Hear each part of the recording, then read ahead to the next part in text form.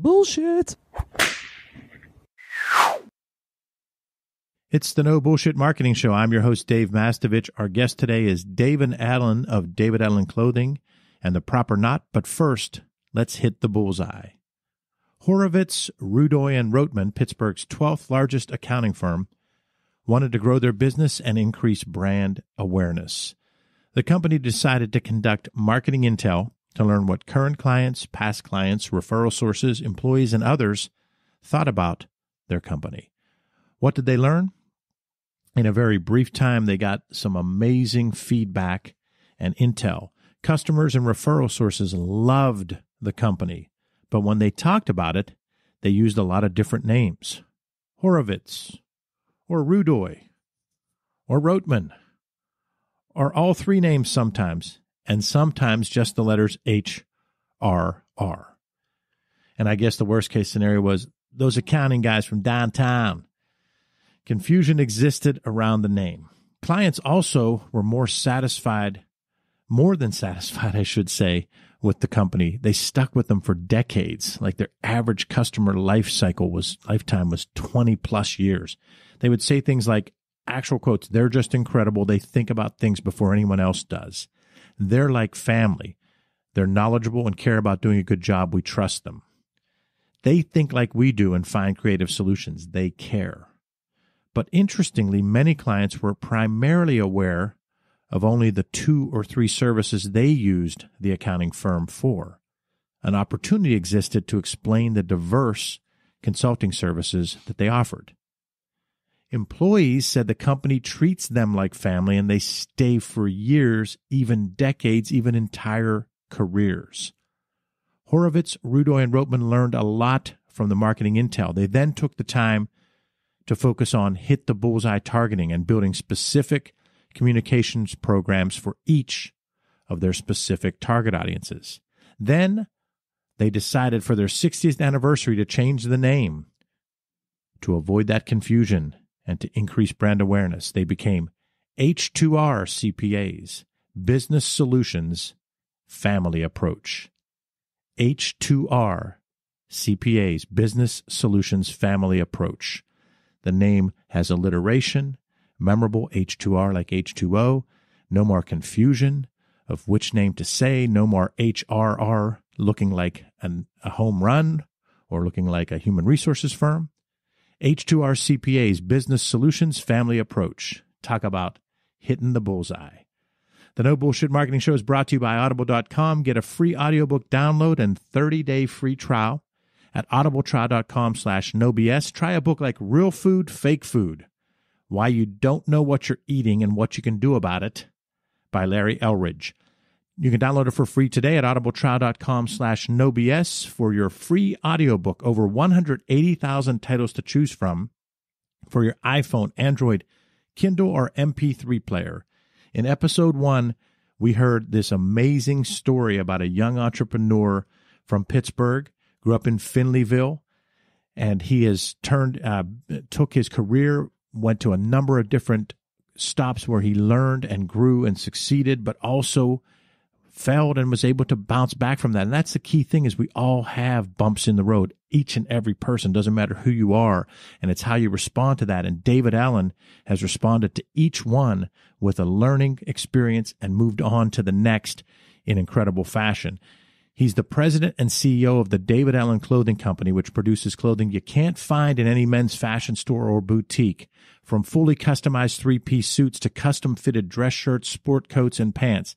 He's also the inventor and producer of The Proper Knot, the only necktie accessory on the market that allows you to add individuality to your existing wardrobe. And I can speak as a customer how easy it was to apply it while on the air. While talking into the microphone, I was able to put my proper knot and make my tie today into a Valentine's Day tie. So it works, folks, because if I can do it on the air, anyone can do it, and it makes a difference. It enables one tie to become 5 ties. David, welcome to the show. Thank you very much for having me. You talked a lot about the different careers that you had and how you took each one and learned from it. Along the way, did you have any mentors that you can remember and tell our audience what you learned from them? Yeah, I think with the journey that I've been on, it's very unique and different as far as finding the right mentor. I didn't have anybody directly being a mentor regarding clothing, purely because I don't know anybody that's trying to or has accomplished what I am doing right now. So a lot of the stuff that I've had was trial and error. I've relied on some successful business people to kind of pick their brains throughout the last couple of years. But I'll be honest, a big point to kind of give me a mentorship has been podcasts. I have, I was doing a lot of windshield time with my medical sales jobs, and I didn't want to sit there and listen to music for a 2-hour drive or a 3-hour drive. So I would, research, find the best podcast for me to listen to, and they would bring on, high-end successful people that told their stories. And the one thing that really stuck to me was their story wasn't different than my story. It's pretty crazy to even say that when you're talking, of these high-end people that are billionaires that started somewhere and had that never give up attitude, and just did everything that they possibly could to put themselves in a position to be successful. And I don't believe in luck. I believe in creating your own opportunities. And I think that's the biggest thing with the entrepreneurial journey, is that you just have to be able to work harder than anybody else, and you have to be able to outwork yourself. David, what I like about your talking about podcasts is I too have found them to be so valuable. And the reason we've built this podcast the way we did is because of the point you just made. There are billionaires, there are people that are celebrities, there are athletes that their stories aren't that different from ours. But I didn't want to replicate that for a number of reasons. It's really hard for me to go and get that celebrity to be on my show. And number two, it's being done by other people that are maybe celebrities themselves. So I'm not going to win. And my cumulative advantage that I talked about in episode 1 isn't going to happen. I'm not going to win that. But what I thought is, what if we were able to bring people like you, or like Dr. Jerry Sahorchak, who was the Pennsylvania State Secretary of Education under Governor Rendell, and a normal guy from Johnstown, Pennsylvania. What if we were able to bring Steve Tanzilli? You mentioned Point Park earlier. He's the dean of the Point Park. Greg Joseph of the Clarks. What if we're able to bring people that are more relatable to our audience, so they can go and get that one? There's a bunch of celebrity podcasts to hear how that they can watch Shark Tank and see Mark Cuban in action. But here they're getting people like you that are hugely successful, but have done it and are much more relatable. And that's the whole model for the No Bullshit Marketing Show. And I think that is very powerful, because oftentimes, I think a big hindrance for a lot of people is they hear that, Mark Zuckerberg, and they want to hear his story, and they're like, well, I'll never be able to be like Mark Zuckerberg. And maybe that's the case, but maybe that's not the case too. But having someone that isn't as famous or isn't in the limelight like those people, to your point, really makes it relatable. And I'm no different than anybody else. I'm not the smartest person. I didn't have anything handed to me with this. It was purely the determination that I wanted to change my career, and figure something out. And, I had a great, comfortable career in medical sales, and I found myself always chasing the money. And I would get goal X, and then I'm like, okay, now what? And then I would get goal Y, and then now what? And I just got so unhappy doing that, and it was just time to create something different. And I think I'm a testament to anybody out there that there's so much opportunity, and it's purely who wants to go and find it and who's willing to put in the work, because it is the hardest journey ever, but it's also the most rewarding journey. And I think that's the key point. Whenever you say, like, I agree with you, I have so many foibles and frustrations, and I drive people crazy. It comes down to who's willing to put in the work. And I think that's why it's important that I try to talk to people that are students of mine, or when I'm doing mentoring through Mass Solutions or the show, that I want relatable people, because it really does come down to, are you willing to put the work in? And there are even times where I say, okay, I can be larger as a company. Our company can be larger, but I'd have to do this, this, and this. And I'm not ready to do that, because I have balance.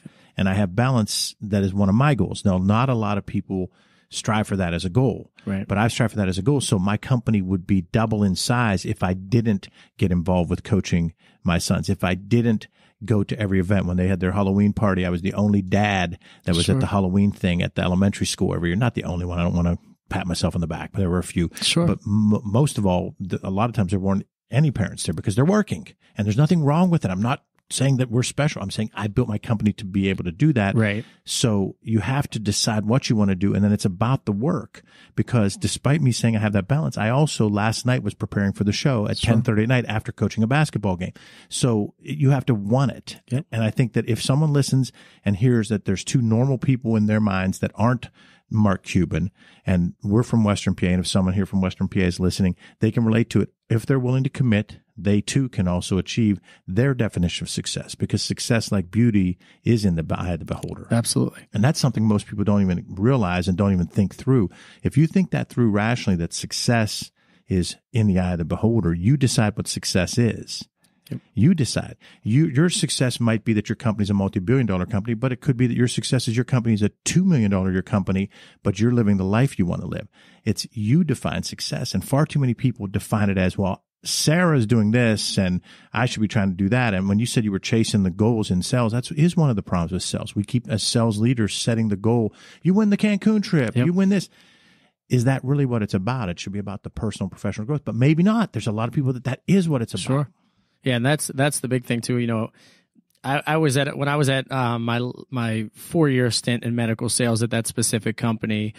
You know, we had some guys that were pulling in some significant amounts of money, and you look at the commitment that they put in there, and then you compare it to the guys that were in the middle of the road, and you know, it was all about where they were in their life, what made them happy, were they, you know, around their kids' events? Were they missing their kids' events? Were they traveling? Were they doing X, Y, Z? And I always wanted to, you know, become a millionaire. I always wanted to make as much money as I possibly could. And that is a goal that I am going to be very successful. And I hope that one day it does get that. But I've also realized that my happiness in doing something that there's nothing else I'd rather do than design custom clothing, work with the people that I'm working with, and kind of have this path that I'm on. And I'm happier now than I ever have been in my entire life, even though the struggles are massively, massively greater and the fears are massively greater. All that stuff is well worth it, because I found that this is what makes me happy. But I also believe in that work-life balance as well. And, you know, life is short. You know, you're not guaranteed tomorrow. And that's another reason that made me kind of take this plunge. You know, some things have happened throughout my life that have made me realize quickly that you're not guaranteed the next day. And it's very, very important for me to stress to people that you can work a 9 to 5 and there's nothing wrong with that. You know, there's a lot of people that do that and are happy, and there's a lot of people that do that and make a lot of money. Or you can go out on a limb and try something, and, you know, maybe it is the next $10 million career, or maybe it's that opportunity that says, hey, I'll never miss one of my kids' games ever. So there's so many variations, and it's all dependent on what that person wants to get out of their life. And there's a lot of people that work the 9 to 5 that are miserable. And actually, I don't think anybody works 9 to 5. That's true, too. So there's a lot of people working 8 to 5, 15 that are miserable. Sure. I love it, because here's what I would say to anyone listening that is maybe frustrated and considering some level of entrepreneurship. And it can be as simple as teaching a class. I have a friend who's a client who felt like she had hit a brick wall at work, and she started teaching college, and it just rejuvenated her. So that's her thing. That's her thing. That's her entrepreneurship. She's going beyond the regular job. Right. It's a kick-ass job that she has, but she wanted to do that, and that rejuvenated her. If anyone's going to go to try something, I love what you said, because I said this on the show and where we share it, is every day I have fear, more fear than I had when I was working for someone else. Absolutely. But I'm happier than I ever was working for someone else. And I don't know what the exact reason why, because it's certainly not control, because I give more control to my team here than I ever did working somewhere else, because I had to cover my ass. Sure. I couldn't just let everybody do everything that they wanted to when I was a chief marketing officer, because I had to cover my ass. But I have a fear every day for parts of the day, but I have an exuberance for parts of every day that I never had. And you just nailed that when you described it. Yeah, it's funny. You know, I right now I work multiple quote shifts throughout the day, and you know, my 8 a.m. until my 6 p.m. is me doing the daily stuff, running around working with clients or setting up meetings to further the business. Well, then I come home and I have, you know, dinner, take a break usually from 6 to 8 o'clock, And then once 8:30 rolls around, that's when my factory finally gets into the office. So then I have my 8:30 till 3 or 4 in the morning shift. And that's 4 or 5 days a week. And, I'm working probably 12 to 15 hours almost every single day. And fortunately, right now, I'm not in a position where I have a family or kids that I have to worry about. It's just me. So it's a lot more flexibility, and I'm hitting that point in my life at the appropriate time for me to really chase this dream. And I know how much more difficult it would be if I did have a family or kids to provide for. So the risk was just on myself. So I definitely understand and can relate to those issues. But it's the commitment is gotta be great. The one thing I do have to say is why Darlene thinks I'm insane is I made the leap when I had 3 kids, and the third one was only 3 months old. And I had my butt kissed in all those jobs when I had secretaries who had secretaries who had secretaries, and I had directors who had managers who had supervisors. And so I was in the position that I thought I dreamed of. Sure. And she was like, really? Really? Sure. Really? Yeah. Yeah, it makes it challenging for sure. You mentioned about podcasts. I'd love to hear which ones people listen to. Let's talk a little bit about that. What are some specific podcasts you really like? Yeah, my the one that really got me, my first true podcast that I would listen to was a gentleman, Nathan Chan, the Founder podcast, an Australian gentleman that has some really high-end people on there. But his podcasts are really cool because there's so many different industries that he bases it off of. But he brings in all unique people that all tell the same story, even they're from all over the world, all different parts of the country, and they're all in a completely different profession. But the way that he kind of tees it up is just to tell their struggles, their hurdles that they've had. And, kind of like mentioned earlier, it's cool to see that these people that are so successful came down to the last $5 in their account or hit rock bottom. And it seems to be the trend for those people that really, truly make it financially is you taste the bottom before you could taste the top, essentially. So that's definitely one that I highly recommend. And then another one is Andy Frisella. He is by far probably one of my favorite podcasts to listen to. He releases every Tuesday, I believe. It's about an hour podcast.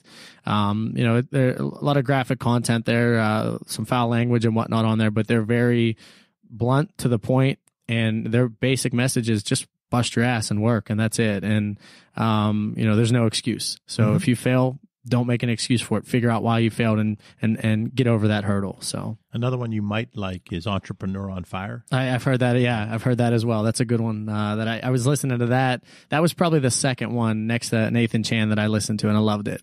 Yeah, I like that because I don't listen regularly, but at any given time, he does it every single day. So at any given time, you can pop on, scan, and see which entrepreneur you want to hear from. And he asks them a lot of the same questions each time. So they tell sort of what we're doing here today, and it's a pretty cool one. Absolutely.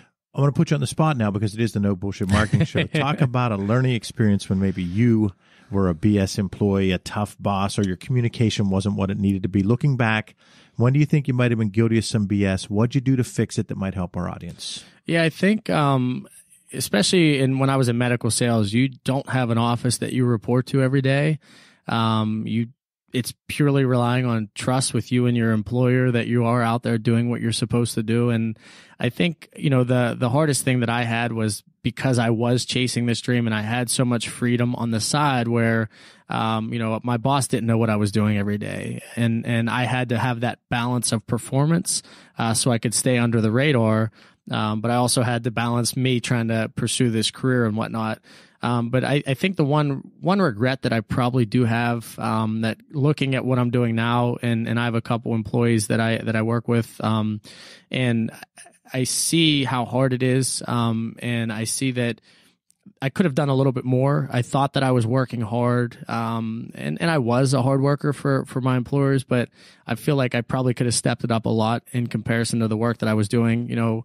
Instead of cutting out at 3:00 on a Tuesday to go golfing or just to drive home because I had a bad day, that extra 2 hours here or there, I think would have been insurmountable as far as the longevity in my career where I would not have lost my job or whatnot. So I think that's probably the biggest thing is not really taking advantage of the situation, because now that I'm out here trying to do what I'm doing, I don't want people doing that to me at all. And, it's hindsight with everything. And, even I think the traveling, when you have a budget and you go on the road and you're Tuesday or Thursday and you're in Buffalo, New York, and you don't want to spend $50 on a meal, you should probably spend $10 on a meal, and stuff like that. You sometimes, toe the line with a little bit. And now I'm pinching every penny that I have and trying to really, hey, this is a business. We have to run it like a business. So you see these massive companies and why they have their rules and regulations. And now you have my small company, and I'm at the point where every dollar counts. So I think that's another thing too, is just be more conscious of other people's goods, I guess you could say, and resources. That's tremendous insight, and I can relate to that. Yesterday, I had a conversation with a guy that ties to this story, a guy I really respect. He's a strategic partner, and this guy is really successful. Sure. He loves what he does, his passion. His company's grown exponentially, and so I say that all because budgets are important to him, but he's pretty big time, okay? And he's telling me, he says, I had this new idea. I got the new idea in January. He said, I sat down with my team and I said, I have this new idea to expand that I think could hit big for us. And he said, here's what I would need to do. I would need to do these speaking engagements, and I need to fly all over here to do these, and I think I can land them. And he owns the company and the CEO, and his CFO says, okay, now the budget for travel for the entire company is this. And he said, if you go and do what you're going to do, you're going to tap that whole budget by like May. And so he tells me, he said, I'm flying on a 7-hour flight in coach with 2 people that had to have the elongated belts or whatever, and I'm in the middle of them. Now, here's this guy, it's a CEO. He's hugely successful, and he's going to speak to other CEOs at a very high level. And he was telling me that, making fun of himself, saying that was a long-ass trip. But he said, but that's what I have to do because I want to extend that budget, and I have to show everybody that just because I came up with a great idea, if I prove that this starts working and we're out of budget by June, but I say, hey, it worked in March and April and May, I can justify an expenditure increase. Sure. He said, but if I don't justify an expenditure increase, I'm done. I stop my idea and I move on. Now, that's leadership. Sure. And that's living it the way you're describing what you learned now that you're on your own. Sure. And that's no BS. Yeah. And I think too, I think a big part of that is the commitment that gentleman has for his employees. And that's the biggest thing that I'm trying to create is an environment that people will go that extra effort, because they respect you, because they know that you're not number one to yourself. They're number one to you. And everybody that's involved in my companies, that have helped out from the very beginning, whether it's friends that were doing free photo shoots or, marketing or creative people that have been involved just for that sweat equity, essentially. Those are the people that make me want to work harder and harder every single day. Because I think that was a frustration when I was employed by somebody else, was I didn't feel that, you'd be 110% to plan one year and then the next year you weren't. Now all of a sudden you're a bad employee. And then that just builds up a lot of anger and frustration towards an employer or a company. And then you start taking advantage of them. And that's something that I really want to instill as I move forward and continue to grow, is our employees are not employees, they're team, and they're family to us. And I'll do everything in my power to make sure they're happy first and foremost. And I'll take a seat on the back burner for that, because they're the lifeblood of an organization. And that's the kind of leadership that you have and this guy has. And because I like to connect people, he wears a suit every day. Awesome. Perfect. So Sarah has to get us a Clamor audio clip of this that I can send to him. Sure. And he'll hear it. And he'll hear you say good things. Perfect. And then you connect him with the perfect knot and see if you can get him to go that route. Proper knot. It's perfect, and it's the proper knot. It's the perfect solution, the proper knot. Sorry about that. When it comes to messaging, we have to understand both our why, or reason for being, and our customers' why or reason for buying. And this all stems from when I read the great Simon Sinek book called Start With Why, and I thought, that's correct. David Allen and we have to start with why for our company. What's our reason for being? But as a marketing firm, we have to convince our customers to answer the second why, which is their reason for buying. We have to understand that. And so we tell our customers, if you can understand your why, your reason for being, and your customer's why, their reason for buying, then crystallize that into one big idea, one memorable message or theme that makes an emotional impact on the target audiences. then you are ready to do real marketing. Then you're no longer doing no BS marketing. Whether it's for you personally or for your company, what's your big idea? I think the kind of what I mentioned before, our big idea as far as the company is, I think the Bay Area companies, the tech companies have really mastered that as far as the work environment. I want to create something like that where, whatever environment we create for our company and our employees and our team is that it's something that's conducive to their life, that family's always going to be number one to them. So if something comes up and they have to go see a kid's basketball game or baseball game, go do it, and as long as you get your stuff done. And I think that's where you earn the stripes of these people, where they're going to want to help you get to your end goal. As far as an end goal, I don't have any idea where this is going to go or what journey this is going to lead to. I have a lot of things that we're working on right now, potentially a reality TV show that we're in the running for right now. I'm negotiating right now with John Cena to be the face of my companies. So every day we're at that stage where something new could be on the surface, and I don't know what to expect. My goal throughout this journey is just to take care of people, treat people with respect, and I think the outcome that's meant to happen is going to happen. So I don't really have anything specific as far as goal-wise or achievements, but I'm just trying to revolutionize and change the way people look at business in general, fashion in general, and try to put a movement behind dressing well and treating people with respect. Let's talk a little bit more about the company, because we spent so much time in episode 1 on it. I want to make sure if someone only catches episode 2. So you're talking to John Cena. You have the WWE ties. Talk about the Proper Knot and also the custom suits. Yep. Yeah. So the Proper Knot, we have a website, properknot.com, where essentially the purpose and idea of why we created this is because men's fashion has not changed in years, and also neckties just have not changed in forever. So the way the trend is with men's fashion is definitely on an increase. You look at all the NBA players, NFL players, every press conference you go to is essentially a fashion show. So it's cool that that's happening, because now it's more acceptable to dress a little bit different or stand out. And everybody's personality is so different than somebody else's. There's not too many people that are very, very similar to one another. So you're judged as a first perception without saying anything at all. So whatever you're wearing, however you stand in public, how you walk down the street is purely what somebody's going to judge you on. And I think that has a lot to do with your personality and confidence as well. And I also think that it has a lot to do with the outcome on whether you're in a meeting, whether you're walking down the street, whatever it may be, people respect you a little bit differently by how you present yourself. So that's why we created the Proper Knot, was to add a little bit of flair, change things up a little bit. And also our custom clothing line, which is davidallenclothing.com.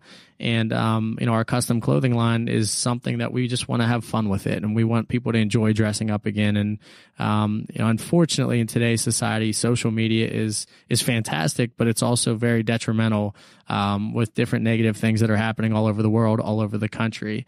And I think what we're trying to create is just some form of a way to just make it cool to be a good person. Hold the door for somebody, get up and let a woman sit down, things that you shouldn't have to reiterate or shouldn't have to reteach or that they need that help. So now, see, that's a huge, big idea. I love it. And you will get no argument from me on the dressing. It's just awesome.